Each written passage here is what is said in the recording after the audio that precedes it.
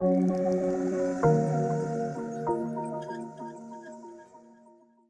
to our What's New in 2020 series. I'm Miles Brining. I'll be taking you through the updates for SOLIDWORKS Markup in 2020.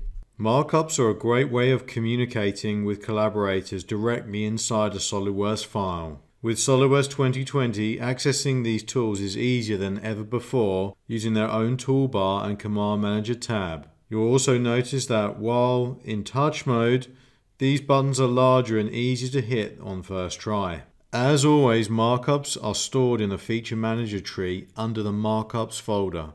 SOLIDWORKS 2020 makes finding a specific markup much easier now that the new hover preview shows markups in the orientation in which they were created. Once you're satisfied with the markups, export one or many to several different file formats, including PDF, JPEG and TIFF. SOLIDWORKS 2020 now supports markups in 2D drawings. The same toolbars and workflows are available, making markups in drawings familiar and intuitive. The visibility of markups can be controlled on an individual basis from the right-click context menu, or on the global basis using the View drop-down in the heads-up display. In the past, participating in markups required a touchscreen device. Now, in SOLIDWORKS 2020, supports devices without touchscreens. Simply use your mouse and click and draw. SOLIDWORKS facilitates effective communication through markups, and with SOLIDWORKS 2020, it's easier than ever to use across all files and across all devices.